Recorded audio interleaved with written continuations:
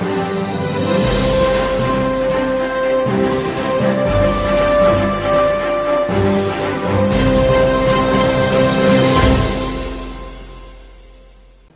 title of what I'm going to speak about today is a call to personal diligence, and I've also been observing the news and experiencing some of the trepidation and the urgency of the times in which we live. And again, it's a call to personal diligence. We need to be aware and we need to be awake to what's happening. Don't keep your eyes closed. And we go down to basics.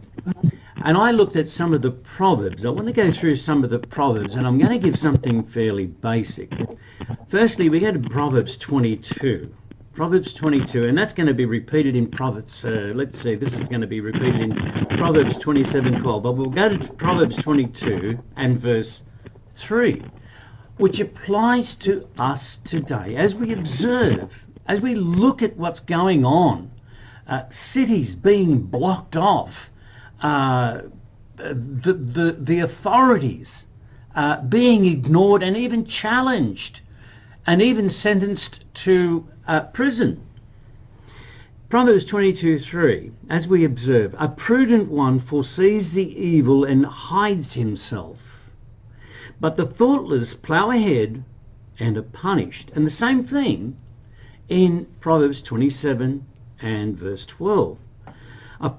Again, it's repeated twice.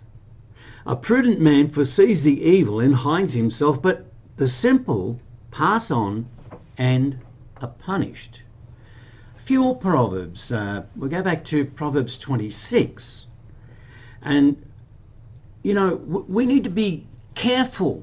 One needs to watch oneself. We need to watch ourselves that we do not allow ourselves to be deceived, because the heart is deceitful above all things. That's true. Who can know it? We've got to be alert. And Proverbs 26 and verse 13. The lazy one says, there is a lion in the way, yea, a lion in the streets. And if we read on to verse 14, it says, as the door. Now this is the description that can be easily, how can we say, you can easily fall into this frame of mind. Be not deceived, God is not mocked. Whatsoever a man sows, he will reap. And it goes on, as the door. Pretty simple. It's so easy to read and to comprehend and understand, yet it is a fact of the way we are, the state we can fall into. As the door turns upon its hinges, so does the lazy man turn upon his bed. And you know, it's a very interesting experiment in science way back in my school days. A frog is basically cold-blooded. Its temperature changes, and a frog can actually be put into a pot of cold water and boiled. And the frog will not, as the water even boils, the frog will not apparently jump or complain in any way by its actions until it dies. It just stays there. And it is an apt comparison. And on to Proverbs 20. We all need to be diligent and not allow ourselves to be deceived by the natural deceptive heart that we are given. And I wonder why God has given us this kind of a potential flaw. And perhaps the Father in Christ, after the rebellion of the greatest that he could make, analyzed it and saw that this was the state that the great light bringer changed to the rebel, Satan, fell into. And indeed, a third of the angels fell into this state.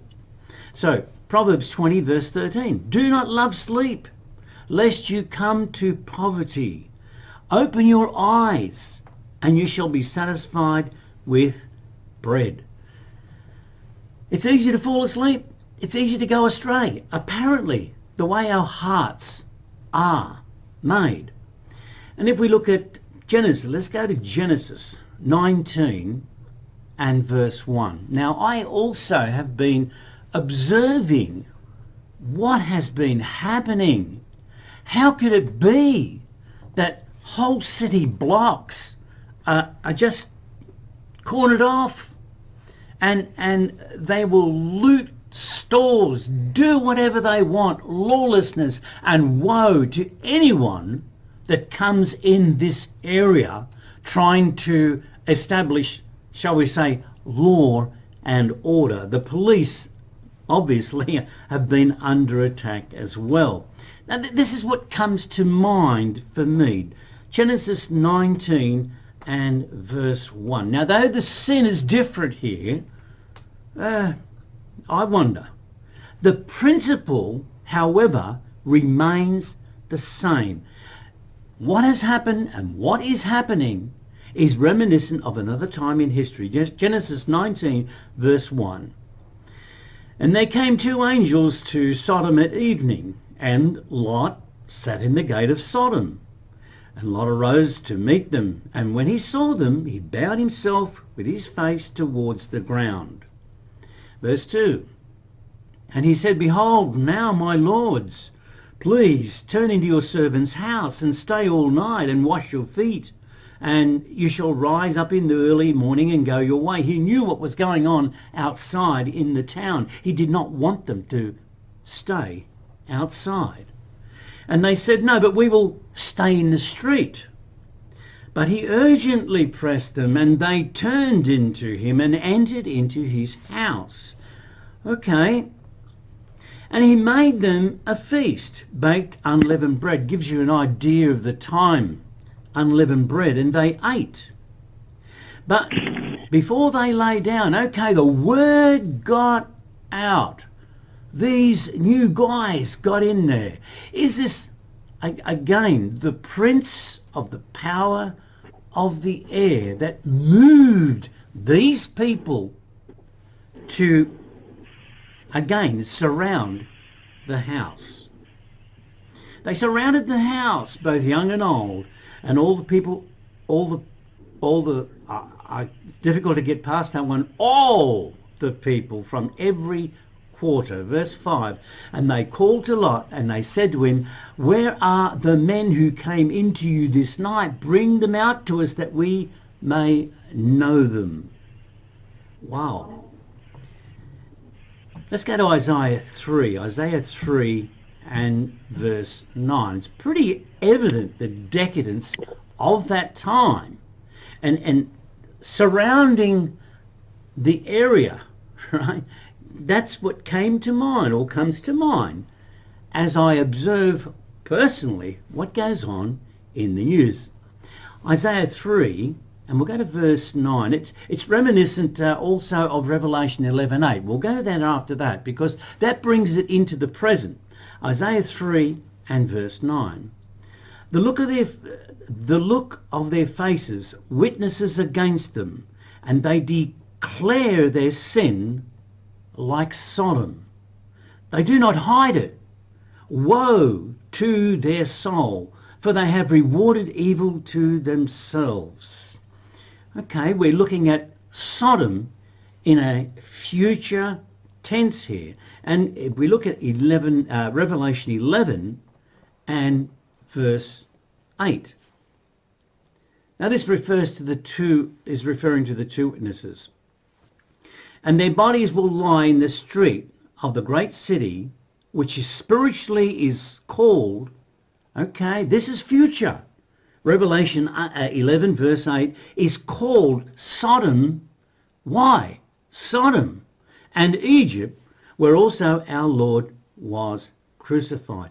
Now here, I personally am going through the US and Britain in Prophecy booklet again, emphasizing, looking at it, understanding who this refers to. And if we go to Romans chapter 1, verse 22, okay, is this far-fetched?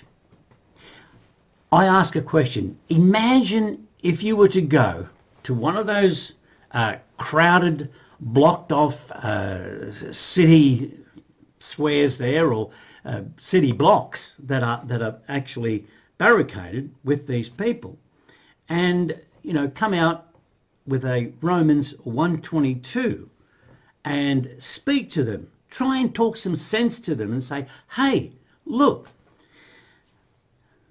while professing themselves, this is it, this is the facts, God's revealed knowledge about conduct, about life, the way he made us.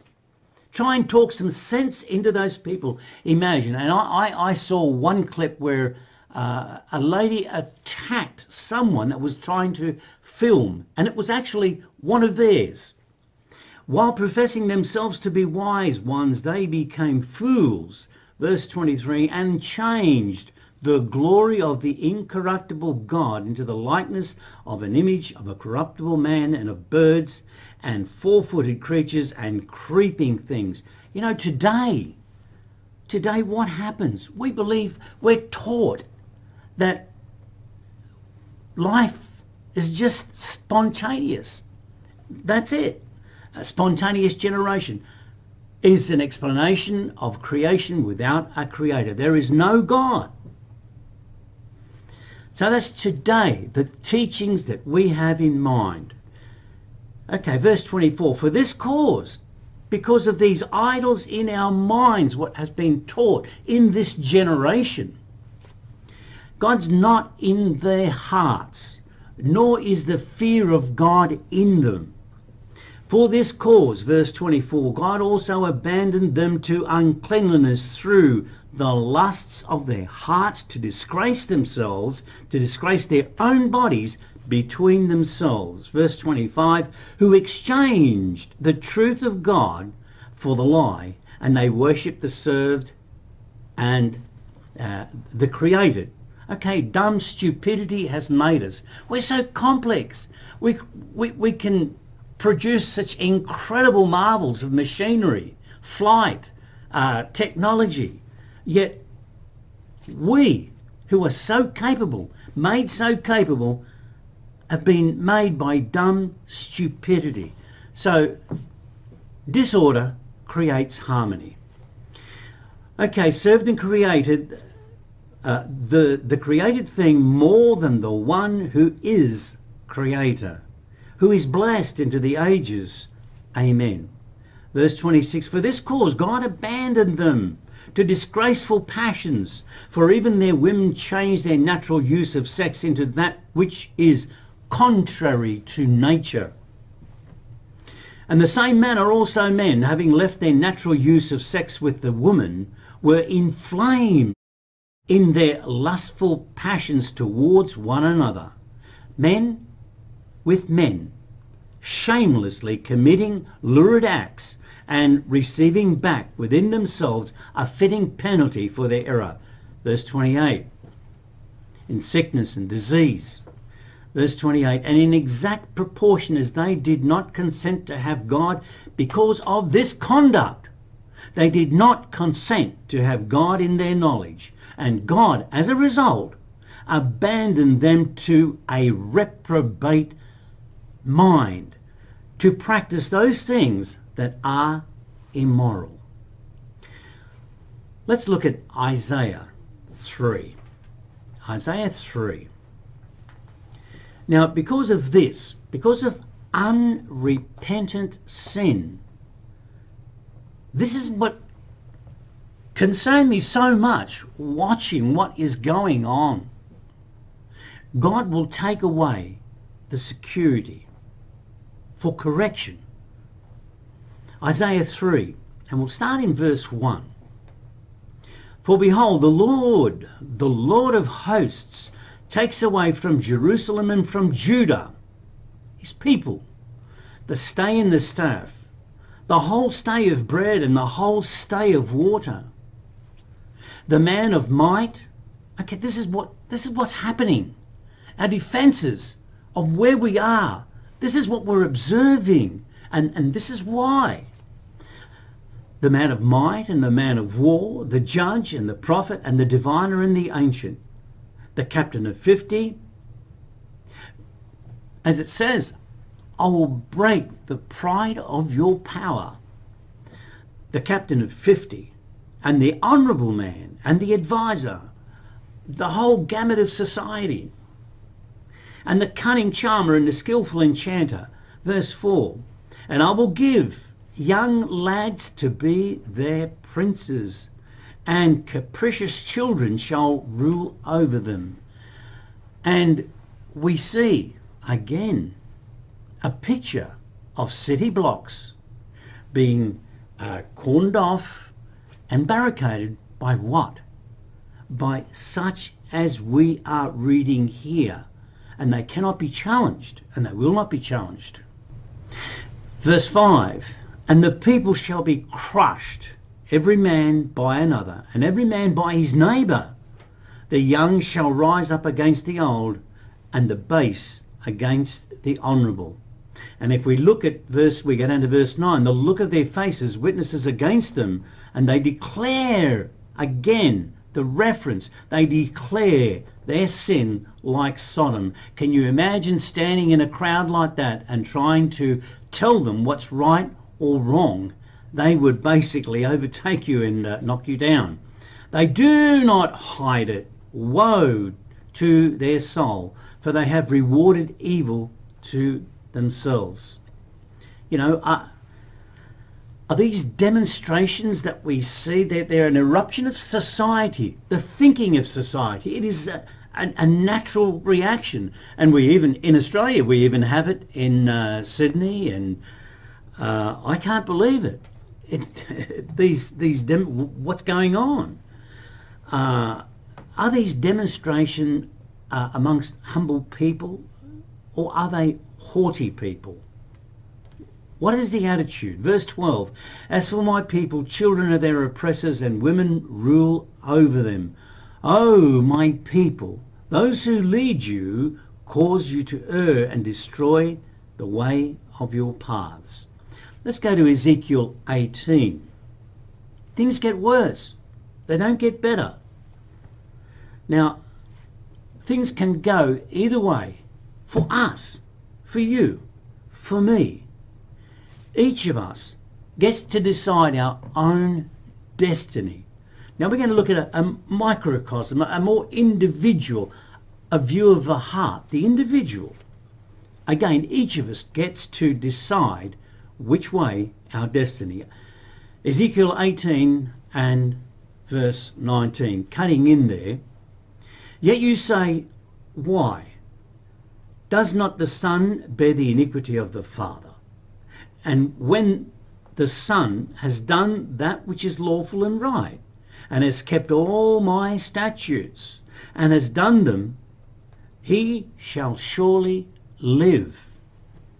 Verse 20. It says, the soul that sins, the individual is responsible for making a decision. We are to ensure that we're not deceived.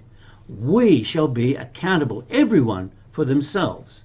The soul that sins, it shall die. The Son shall not bear the iniquity of the Father, nor shall the Father bear the iniquity of the Son. The righteousness of the righteous shall be upon him, and the wickedness of the wicked shall be upon him. But if the wicked turn again, and it continually repeats and repeats this truth, this principle of judgment that God uses. But if the wicked will turn from all his sins which he has committed and keep my statutes. Now, I just think today we are drawn. God gives us a heart of flesh, not a heart of stone. Ezekiel 26:36 is the reference there. And then again in the church in 2 Corinthians 3:3, I'll quote the scripture. We need not go there. The law is not on tablets of stone, but it's in the heart, in the very base of our foundation of our thinking, of our mind, of our being. And keep all my statutes, and keep all my statutes, it says, and do that which is lawful and right, he shall surely live. He shall not die. Verse 22, all his transgressions that he has done, they shall not be mentioned to him. In his righteousness that he has done, he shall live. It's an individual calling and an individual matter here. Now, verse 23, this is God's heart. Have I any pleasure at all that the wicked should die? Says the Lord God. Is it not pleasing instead that he should turn from his ways and live? That makes sense. I mean, this is, God is reasoning with us. This is what I want. Understand it. Verse 24, but when the righteous turns from his righteousness and commits, even if we are right, and I think about it, I mean, can we all identify with this? How many were there amongst us? How many were they? And where are they? Surely some are in obedient churches that are spiritual, but the great numbers that we had. I remember there was a big excitement when we got up to 144,000. Is this the 144,000? It was just basically the overall number in the Worldwide Church of God. But where are they? There were those that were amongst us that understood the same things, that heard the same messages, and yet I think we can all identify with names and faces and past friends who we shared the truth with. Where are they? They are not around anymore. I'll read verse 24 again. But when the righteous turns from his righteousness and commits iniquity and does according to all the abominations that the wicked do, back into the world, shall he live? That's the question. All his righteousness that he has done shall not be remembered, because of his trespass that he has trespassed, and because of his sin that he has sinned. Because of them he shall die. Verse 25. Yet you say the way of the Lord is not fair. Well, that's not fair. Hear now, O house of Israel, O house of Israel, O house of Israel. Sometimes we just can't get past certain words.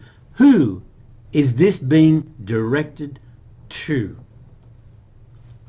The house of Israel, the descendants.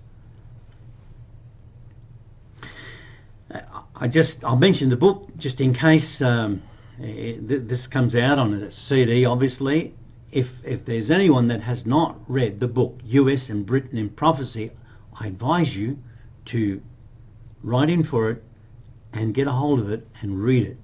And as a matter of fact, it bears reading again and remembering again. Hear now, house of Israel, is not my way fair? Are not your ways unfair? When a righteous one turns away from his righteousness, it continues and commits iniquity and dies because of it. For his iniquity that he has done, he shall die. And it's reminiscent of Matthew 25. What does it say? There were 10 virgins. 5 were wise and 5 were foolish. Is this an actual percentage? Or does the 5 that reflects mercy means that some received mercy and some didn't? But the bottom line is that there were 10 what? Virgins. 10 who understood and knew. I think that is a scripture that should make us all really think. And as I say, this is a call to personal diligence, to make sure your house is not on fire. Verse 27. No, we'll go to verse 31 now. Cast away from you. We've got to be in a continual heart and mind and state of repentance. And that's the only way we won't be deceived. To continually, day by day, seek God in prayer, in study, refill those spiritual tanks, be spiritually alive, alert, aware, ready for anything. Cast away from you. That's the process, a daily process. All your transgressions by which you have transgressed, and make you a new heart and a new spirit. For why will you die? This is God inspiring these words to us, to you, to me. Why will you die, O house of Israel? For I have no delight in the death of him who dies, says the Lord. Therefore turn. And that is a daily requirement. Turn yourselves and live. Next, I ask a question. Is this a parable for today? Let's go to Revelation 18 verse 3. With what I've just said in mind, I'm going to go and I'm going to look at the lessons, or some of the lessons, from the life of Samson.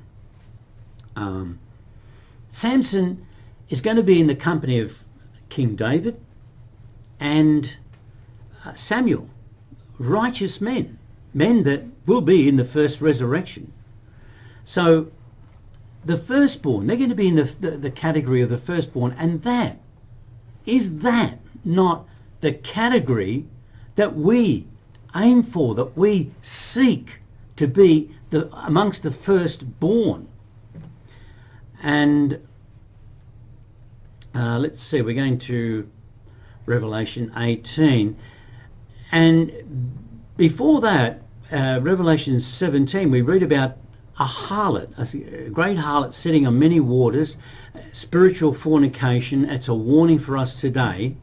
And in type, the life of Samson, he should have known better. He should have understood not to keep the company of a harlot. And likewise, the lessons are there for us today. And the lesson is that God's power is conditional. God's love is, well, in a sense, conditional to what we do, how we live, if we obey, if we are close to him. But let's not make any mistake. His power, his favour, his strength can indeed leave you and leave me if we turn aside from the way. Revelation 18 verse 3. Because all nations have drunk of the wine of the fury of her fornication, and the kings of the earth have committed fornication. Now there's the comparison on the macrocosm with her, and the merchants of the earth have become rich through the power of her luxury. Verse 4. And I heard another voice from heaven saying, and this is a message to us today, those who are called, the first called to be in the first resurrection, the first fruits. And I heard another voice from heaven saying, come out of her, my people, so that you do not partake or take part in her sins, and that you do not receive of her plagues. We go down to verse 9. Again, the kings of the earth who have committed fornication with her, down to the present, and have lived luxuriously, will weep and lament for her when they see the smoke of her burning. Okay, Samson's story. Let's go to Judges 16, and we'll start in verse 15. Judges 16. Samson's story, a parable for us today. Certainly there are principles there that must serve as a warning. He was caught in the snare of a harlot. Now we understand the symbolism, the spiritual symbolism of the harlot. He knew, he must have known it was wrong, must have known it. Yet there were pains from the past and hurts. And he probably thought, well, God will understand. He must understand this. So basically he took God's power and strength and promises that he'd made for granted. And this applies on the individual level to us. And later on, we'll go into the application of a national level. And there, if I had a cowbell, I would ring it. Judges 16 verse 15. And she said to him, how can you say, now this is after 3 times, how can you say I love you and your heart is not with me? I love you, and your heart is not with me. You have mocked me these 3 times and have not told me in what your great strength lies. I mean, how dumb. Every time he told her a lie, the Philistines came in. Did he ever think, I mean, I don't know what was in Samson's head, but there was a weakness, right? We must not have a spiritual weakness. How many times are we warned of what is to be, of this spiritual harlot, of this society, being a part of it? We are, as it says, we are in the world, but we should not be of the world. Okay, we go to verse 16. 3 chances. He was given 3 chances. 3 reveals. And it's a continual choice for us, isn't it? We need to continually make choices as we see events unfold, as circumstances basically erupt around us. We need to take heed. Do we take heed? This is what I ask myself. Verse 16, and it came to pass because she distressed him. You hang out so long, then you're gonna cave in. Distressed him with her words daily and urged him, and his soul was grieved to death. Again, we got to choose. 3 strikes and you're out, Samson. Verse 17, and he told her all his heart. And he said to her, a razor has not come upon my hair, for I am a Nazarite to God from my mother's womb. If I am shaven, then my strength will go from me. If we are pulled away from that contact, that daily eating and drinking, eat and drink spiritually, let's not make any mistake. We're done. We don't have God's protection, strength, power, mind, heart without any, it is conditional that we must seek, we must draw close to God on a daily basis, and more so as we see the day approach. So he told her. And what happens? Verse 18, and when Delilah saw that he had told her all his heart, she sent and called for the lords of the Philistines, saying, come this once, for he's done it. He's shown me all his heart. Then the lords of the Philistines came up to her and gave her the brass. The silver in their hands they brought. Verse 19, and she made him sleep. I mean, this reflects as a parable of the 5 foolish virgins. How silly can you be? She made him sleep, look at this, upon her knees. And she called for a man. She had it all organised. Called for a man, and he caused him to shave off the 7 locks of his head. And she probably gave him a bit of wine so he slept also. That's just perhaps. So to make sure she could do a good job. And she began to afflict him, and his strength went from him. Verse 20. And she said, The Philistines are upon you, Samson, just like before. And he awoke from his sleep and said, I will go out as at other times before and shake myself free. But he did not know that the Lord had departed from him. And we should not take it for granted that God can depart from you. He can depart from me. He can depart from us.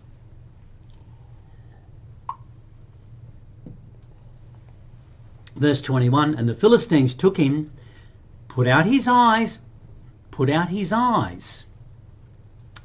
There's some symbolism there, and brought him down to Gaza and bound him with fetters of brass, and he did grind grain in the prison house. Let's go to Revelation chapter 3.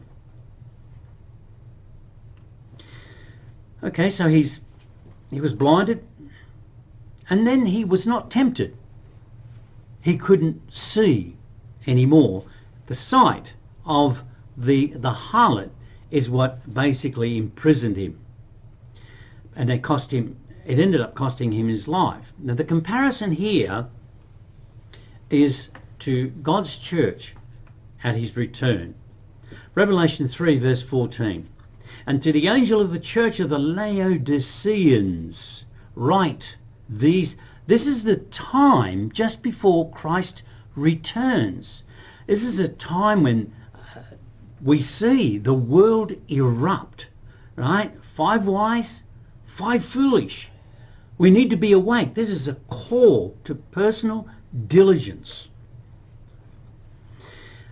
Write these things to the church of the Laodiceans. Write these things, says he, Amen, the Amen, faithful and true witness, and the beginner of the creation of God. I know your works. Does God know our spiritual state? I know your works, that you are neither cold nor hot. I would that you were either cold or hot. That's what he wants, in or out. Verse 16, so then because you are lukewarm, sort of a bit hot and sort of a bit cold, the point is we have to decide. And are neither cold nor hot, I will spew you out of my mouth.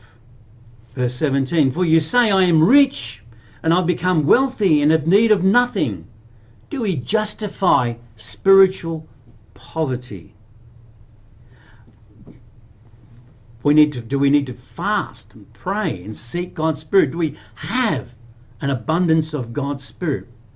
And you do not, if you're in that state, we can fall in that state. Again, the heart is deceitful above all things. And you do not understand that you are wretched, miserable, poor, blind, and naked. Naked. That's a reference to having the garments, the spiritual garments that come from God.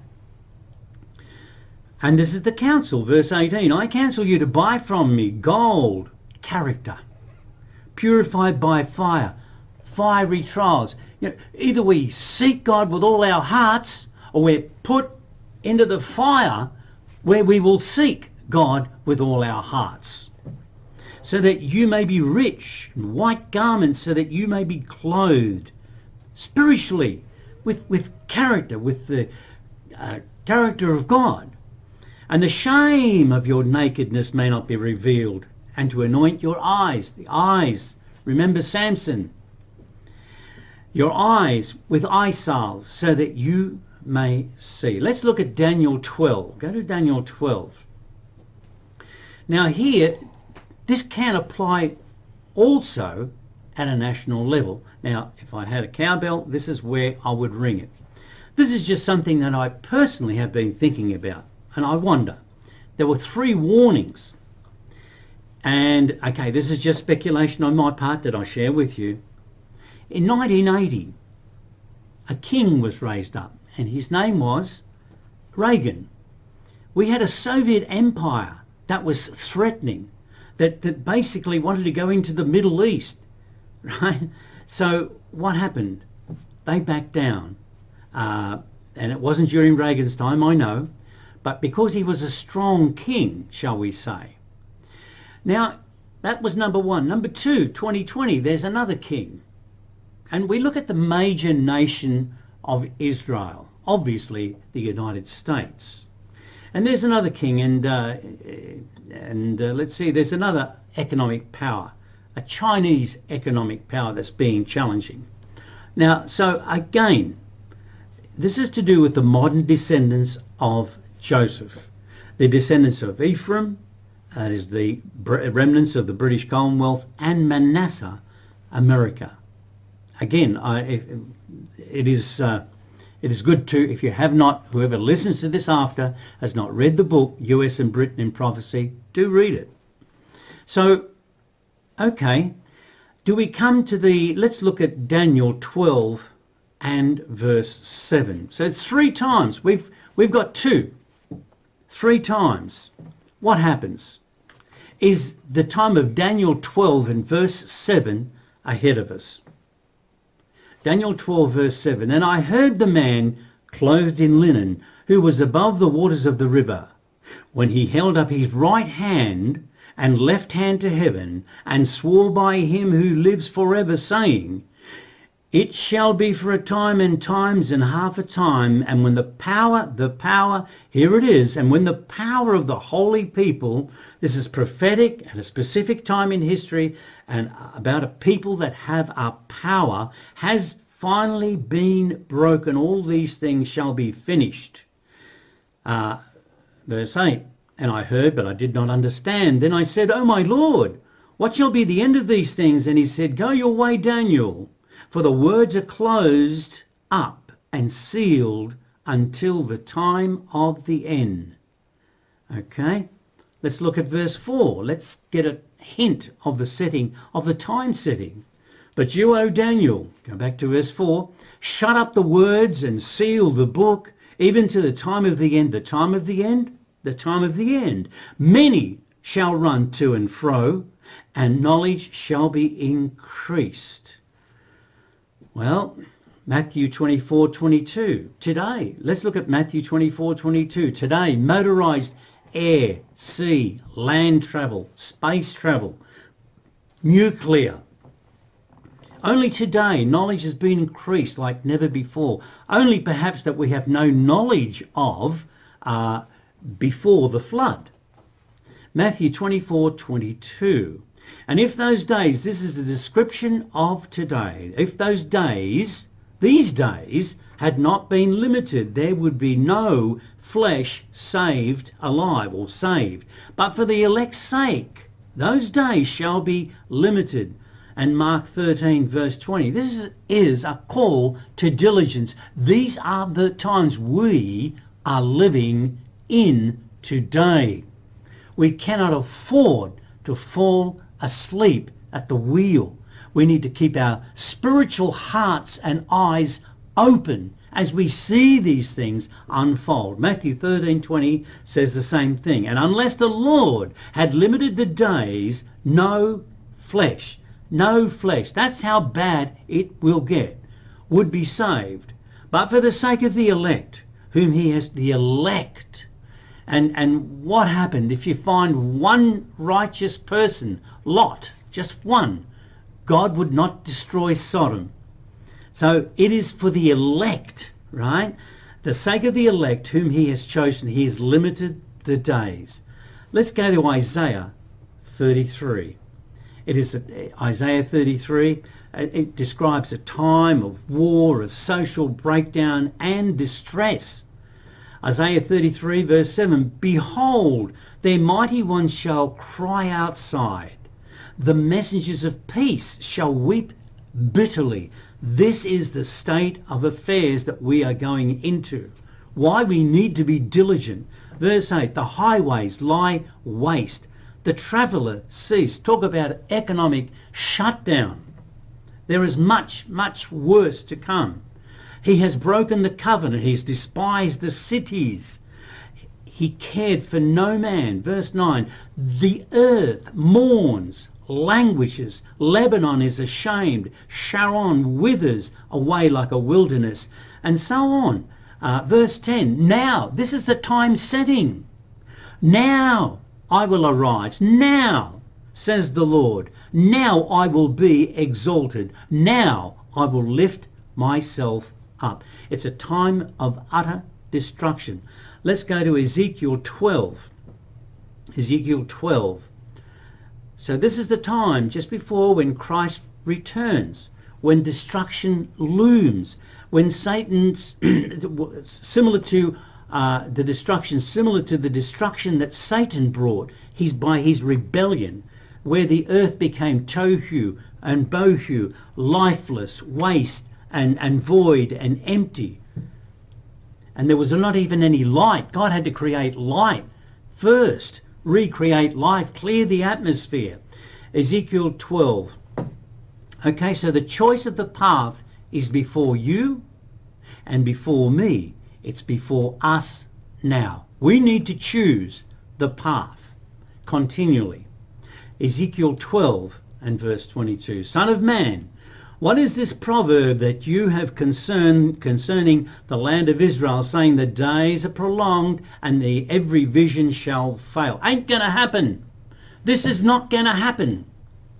Verse 27. Son of man, behold, the house of Israel says the vision that he sees is for many days to come, and he prophesies of times that are afar off.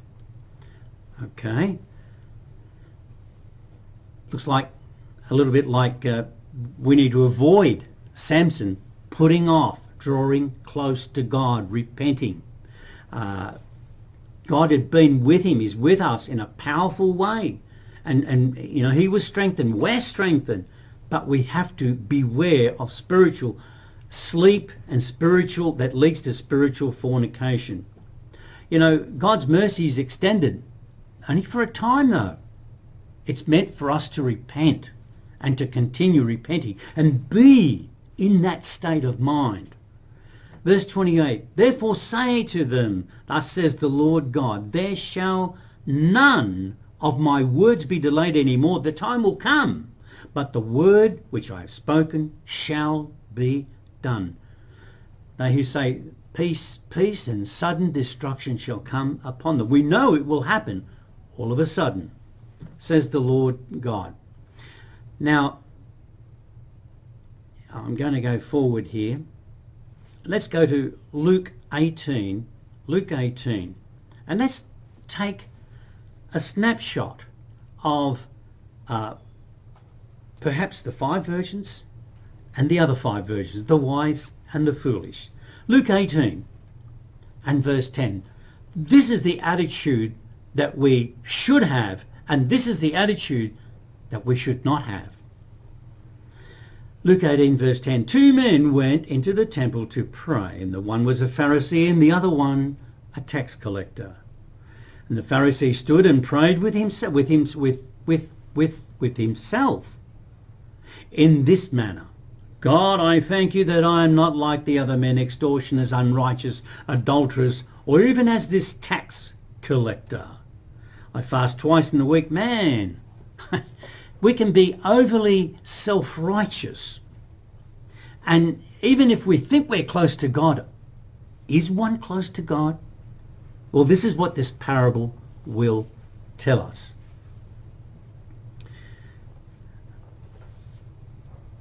I fast twice in the week, I give tithes of everything I gain. And the tax collector, this is the heart of the repentant.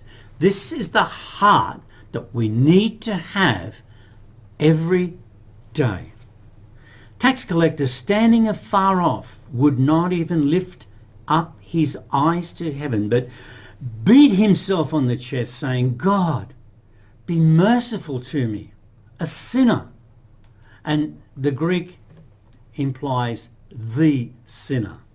Verse 14, I tell you, this man went down to his house justified. This attitude, this outlook, day to day, repenting, humble, rather than the other. For everyone, here's the principle, everyone who exalts himself, and do we not have to seek not to exalt ourselves every day, because we still retain and have that heart of stone and not the heart of flesh. It is a battle, a continual battle. If we're righteous or if we can become unrighteous. And you know who God favours. For everyone who exalts himself or herself shall be humbled, and the one who humbles, that's the principle, humbles himself, humbles herself, shall be exalted. And if we go to Isaiah 1, chapter 18, this is God's outlook. You know, how does he view our weaknesses? How does he look at it? Isaiah 1, and we go to verse 18. Come now, let us reason together. God wants to reason with us.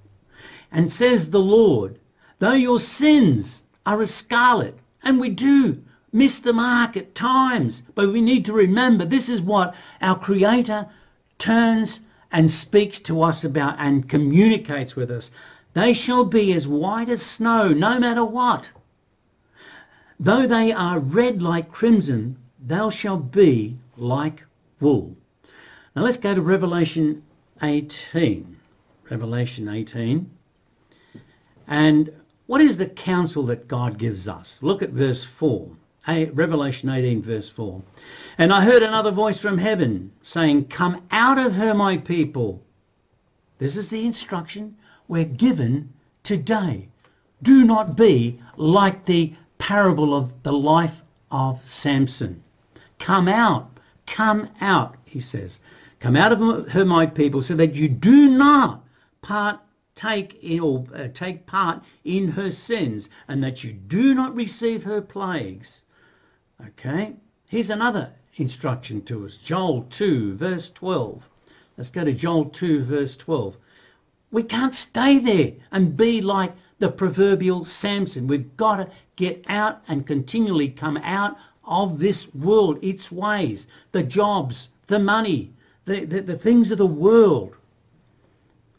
There's always hope while there is time. And that's the message to us. Joel 2, verse 12. Then even now, says the Lord, turn to me every day with all your heart. Doesn't matter if you're strong today. You can't be weak tomorrow. You've got to be strong, close to God, day by day by day. Turn to me with all your heart, and with fasting and with weeping. 2 men went into the temple to pray. And with mourning.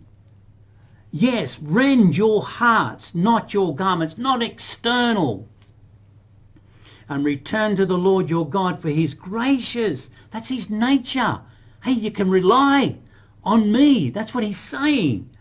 Gracious and merciful and slow to anger and of great kindness. And he repents of evil. So Revelation, let's go to Revelation. Well, I'm going to move forward here. I'm going to move forward here a little bit.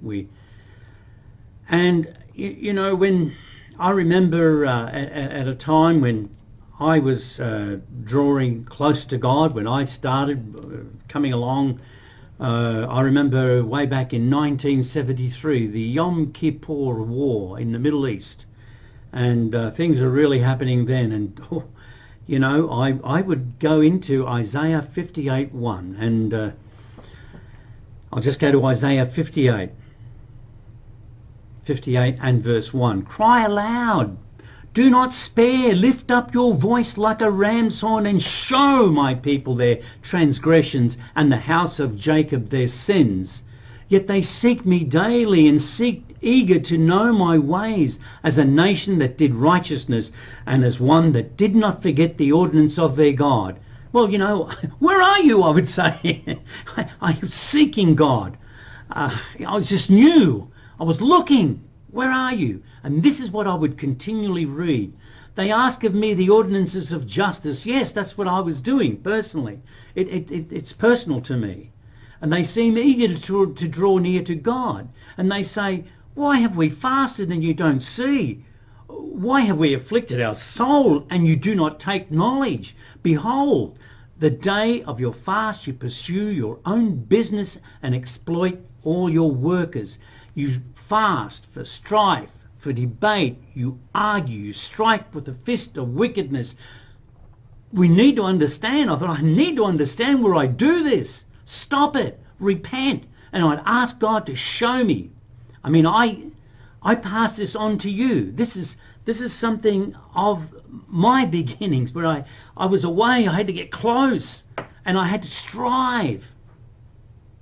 Is such, verse 5, the fast that I have chosen? A day for a man to afflict his soul? Is it to bow down his head like a bulrush? Can you imagine that? You know, a bulrush, a plant, it has no mind, no brain, no nothing. And that's the way God, it's a picture, the way God can look at us if we don't have the heart of repentance, the desire, the passion to draw close to God. Is it now, verse 7, give your bread to the hungry. What does that mean? I had to think. We need to think. What does it mean? This is what we do. Bring home the wandering poor. Pour yourself out. Desire to do good with passion. And the result, verse 8, then your light shall break out as the dawn.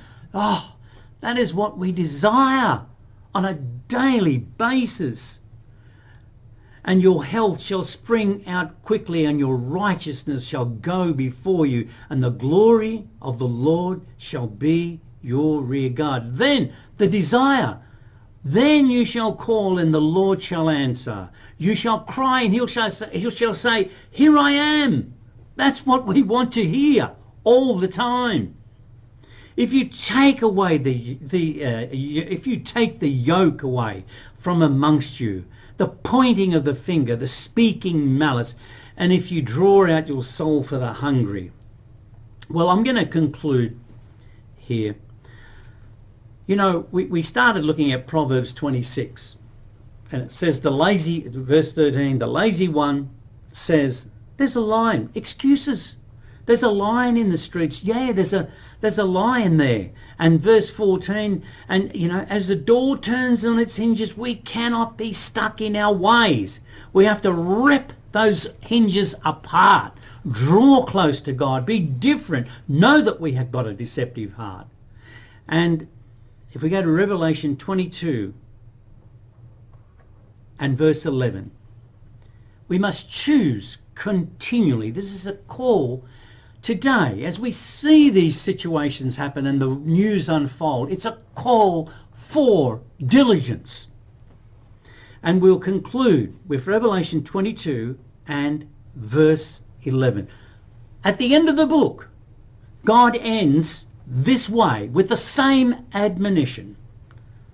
It's up to us to decide, a personal call for diligence. Revelation 22 verse 11, let the one who is not going to force you. It's up to you, it's up to me, it's up to us. Let the one who is unrighteous be unrighteous still. And let the one who is filthy be filthy still. And let the one who is righteous be righteous still. And let the one who is holy be holy still. Call to personal diligence as we see events unfold before our eyes especially.